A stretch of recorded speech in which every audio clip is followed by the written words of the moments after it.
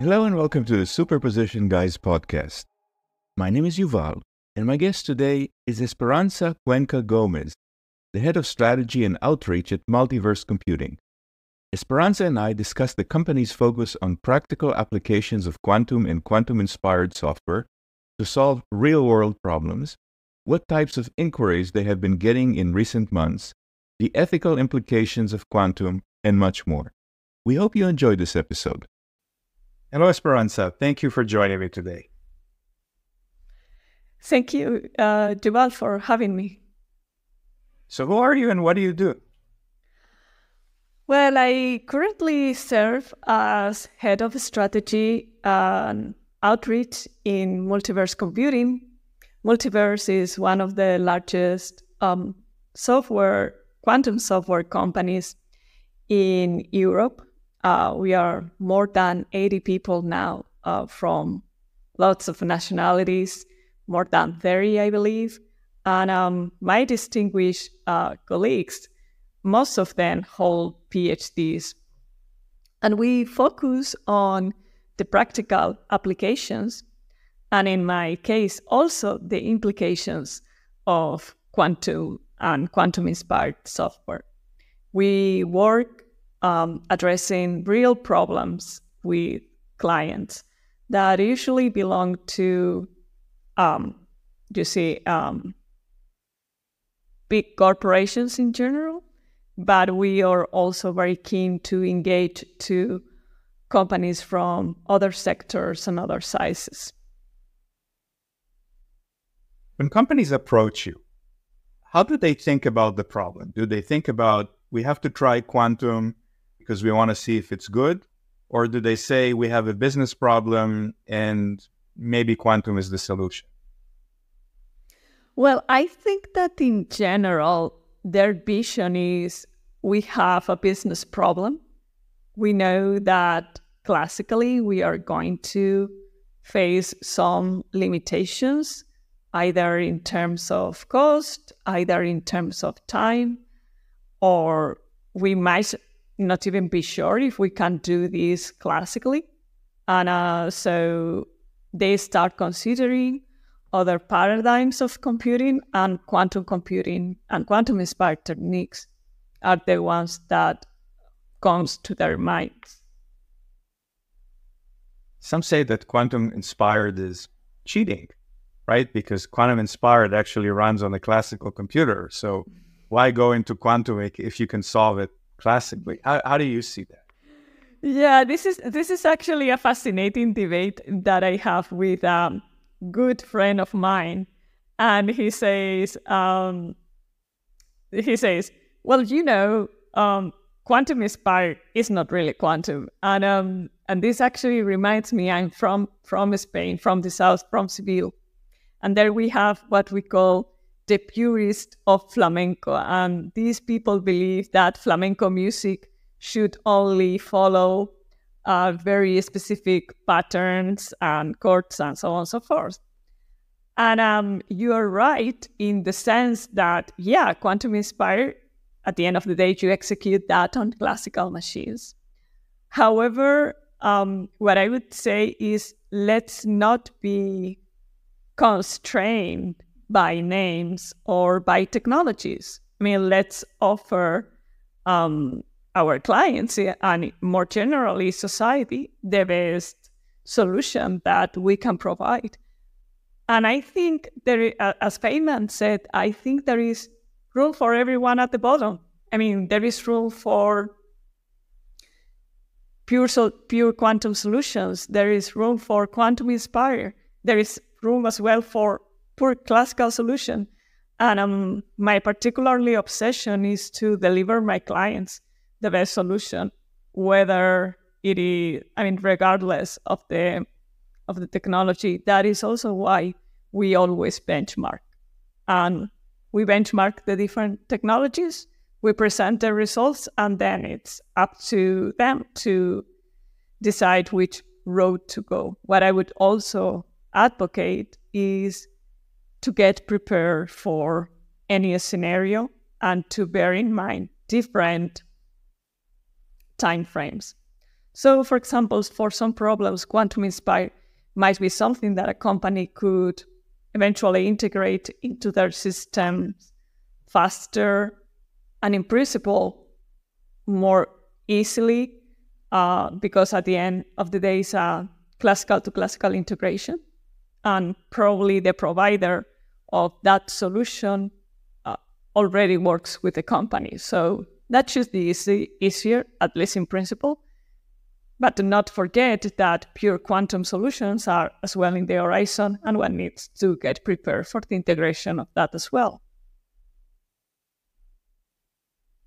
If it's okay, let's talk about the last 6 months. And you've been delivering solutions. Could you tell me about some of the recent solutions that you've delivered? I'm curious what fields they were in, whether they're quantum or quantum inspired, basically anything that you could share. Yeah, absolutely. Well, there's something that, it's sort of last 6 months, and it's also delivering solutions, but also in terms of demand with our conversations with clients, there is a lot of interest in artificial vision. And artificial vision also is very, very related to artificial intelligence. So I think that some of our clients, or a significant number of them, are thinking, is there any way that we can enhance our current capabilities in this realm so we can perform better? So, and I think there is also some traction with in general, the artificial intelligence awareness that is now, people are thinking about that more broadly.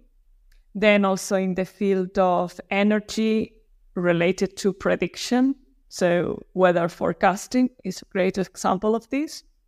And those are the two main fields that come to my mind that recently we have delivered in this field, and we also see more and more interest in these two. And it makes sense because two very hot topics right now are artificial intelligence and sustainability and renewables energy. When you say artificial vision, would that translate into a machine learning algorithm for image classification, or is it something else? Yeah, it's basically machine learning for image classification, typically detecting anomalies wherever those anomalies are. So it can be anomalies in a certain material, anomalies in something that you are manufacturing, or in other fields. But yeah, in general, I would say is algorithms, machine learning algorithms for image classification and defect detection, whichever those defects are. Just going back to a previous question, are these quantum algorithms or more on the quantum inspired side? I would say both. We do both, and we benchmark those.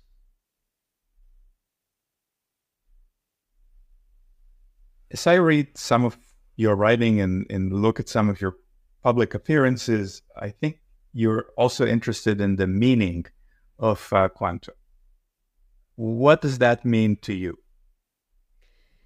Yeah, this is a great question, and it has also been very influenced by a program that I'm currently taking, which is called Tech and Society by the Telefónica Foundation and the Aspen Institute in Spain, and also some readings that I have been doing as part of that program.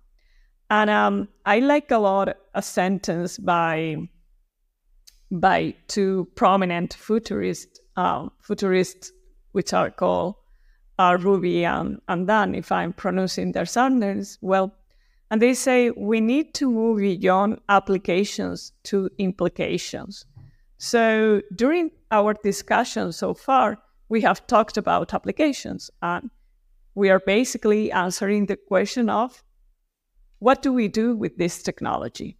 So we talk about artificial visions, we talk about, for example, weather prediction, and we can think about many, many other applications. Now, for me, a fundamental question very related to that is, which are the implications of all of this, right? And so how does all of these contribute to our economies and societies? Do all of these contribute to the common good? And which are the unintended consequences? And on a broader, let's say, perspective, Jacques Hidari and other people in the quantum sphere, but particularly comes to my mind the work of Jacques Hidari when he wrote about the quantum divide for the World Economic Forum. So I think these are the fundamental questions that we as a community should work towards answer to those. And because also in the artificial intelligence, we have seen, well, a lot of things, and I'm hoping some of them good, some of them not so good, and I'm hoping that in quantum we are able to anticipate, answers to those questions. Do you think quantum is unique in that regards? One could say that every technology has both good applications and bad applications, could be used for good, could be used by evil people. Is quantum any different, or is it just that the scale or the potential transformative effect is larger?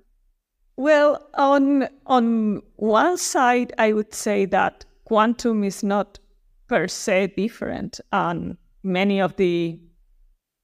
to put it this way, many of the ethical dilemmas that we might find are pretty much the ones that we would find in any other technology, at least for the moment.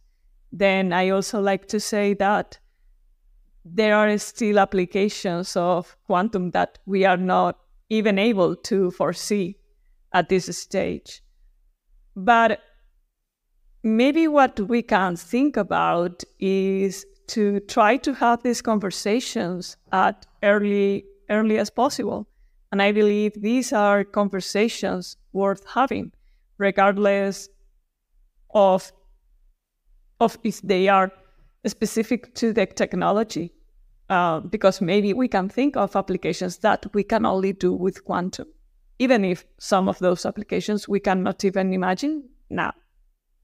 And then, of course, another part will be cross to any technology. But for me, the crucial point is to have the conversations, and here I add a sense of urgency. One of the things that we see today is an influx of national quantum programs where many countries in Europe and elsewhere are trying to set up local quantum ecosystem because they think about quantum as a strategic technology. How do you think about that in the context of the common global good versus sort of the national interest of having something that your neighbor nation does not? Well, this is actually a question very tied to the quantum divide. And some questions around this is, well, are we creating more inequality than equality as a result of these quantum national programs, and what these funds are actually being used for?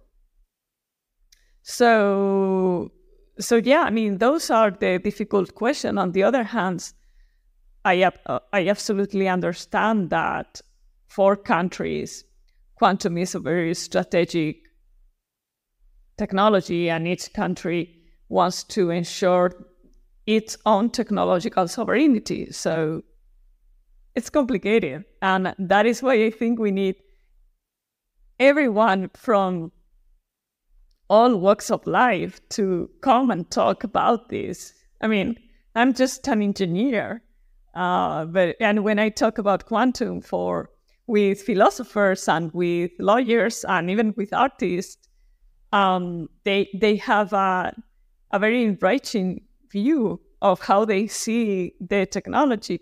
And as well as, I don't know, with physicists or chemists, I think the point is to bring as many people to the table and to ensure that everyone has a voice. And some people say to me, but Esperanza, that is going to be a very messy conversation. And I always answer, yeah, but sometimes the meaningful conversations and the really productive conversations are messy and are structured, because that is how we humans are, right? We are not linear creatures. We are complex. You mentioned ethical considerations. Do you see them different than the ethical considerations that are in the forefront because of AI these days? Again, why would quantum be different than the ethical AI conversation? Well, I think there are a lot of similarities between the two fields, and certainly we will benefit a lot from cross-pollination between the two fields and learn from what the people in the AI business are doing. And coming also to my previous point, we know we can find answers, or we can try to find answers to questions that we are able to ask ourselves now. But there are many, many other questions that we are not even able to ask ourselves now, because there are still applications of quantum, and those applications might be unique for quantum that we will be discovering along the way.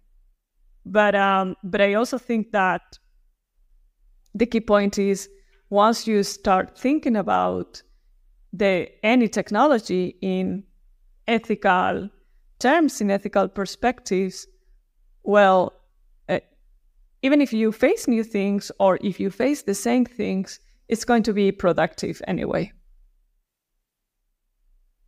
You mentioned that your training was as an engineer. Would you mind sharing how you got into quantum and what lessons you could share to other people that want to get into quantum? Yeah, sure. Well, actually, the story about how I got into quantum is very nonlinear.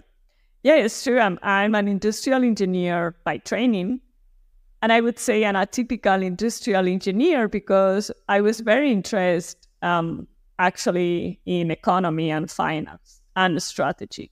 So I decided to pursue a degree in what was called at that time organizational engineering and business management. So I see programs in other countries, and that kind of studies would be sort of an master's in engineering and an MBA, sort of a mixture of those two. And then I started working in consulting, in strategy consulting, and then moved to finance. Now, what does all of this, how does all of this relate to quantum? Well, in a very non-linear and non-trivial way. I have always been fascinated by quantum mechanics. So I was reading on my own, and that led to quantum computing, and it was basically me being curious. And in the summer of 2019, I went for a short summer course at Harvard, and that totally changed my mind. The summer course was actually on innovation, so not related to quantum. But when I came back, my mind was bustling with a lot of ideas, and I started reading more. And I remember talking about this with one of my friends in the bank where I was working there. And he said to me at a point, "Listen, Esperanza, everything that you tell me is fascinating, but I don't understand a word of it. But there is this group called Quantum Madrid. They do gatherings and talks in Madrid, so why don't you join them? You will surely meet people with your same interests." So I did, and that way I went to my first ever talk about quantum in November 2019 in the headquarters of IBM. And then I started studying online in different institutions, for example, QTech, and also MIT X-Pro. And of course, the Qiskit Global Summer School organized by IBM. And it got to my point in early 2022 when I knew that I could no longer stay in my previous job, and decided to change jobs and to change my career. So this is my story. And in summary, what I would say is life is nonlinear. I mean, I could have never imagined that I would end up here. But my only piece of advice to those who want to enter the field is do as much as you can and do things that you feel that are important, that are meaningful to you. And this way, you will definitely find your spot in the community. So that is my advice. Of course, there will be moments of uncertainty, even moments of fear, because there is a lot of uncertainty. But at the end, everything will turn out well. So given that, I wanted to ask you a hypothetical. If you could have dinner with one of the quantum greats, dead or alive, who would that be? That's a fantastic question. Well, from people who are still alive, I think I will choose Peter Shor. I have not met him in person. I have taken some of his lectures up at MIT X-Pro, and I think it would be super funny to meet him. Now, dead, I think this is going to be pretty obvious, but I think I would love to have dinner with Richard Feynman. And I think Feynman, a dinner with Feynman would be about quantum, but also about many, many other things, because he was a fascinating individual. Very good. Esperanza, thank you so much for joining me today. Thank you for having me.